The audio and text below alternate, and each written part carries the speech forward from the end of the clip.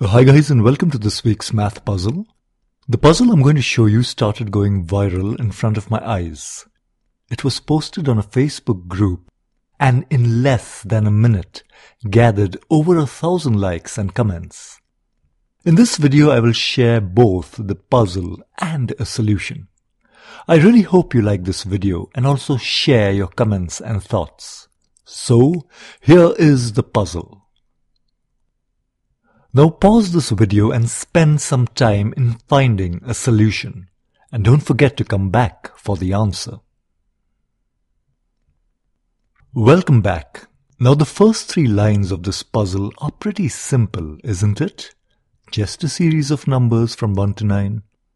But the 4th line breaks the sequence completely.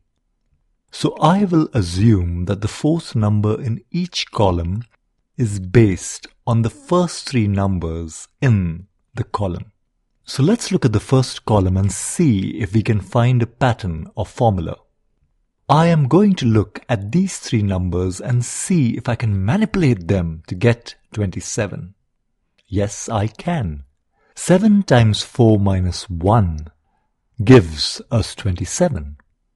Now that's pretty good, but will this logic hold for the second column?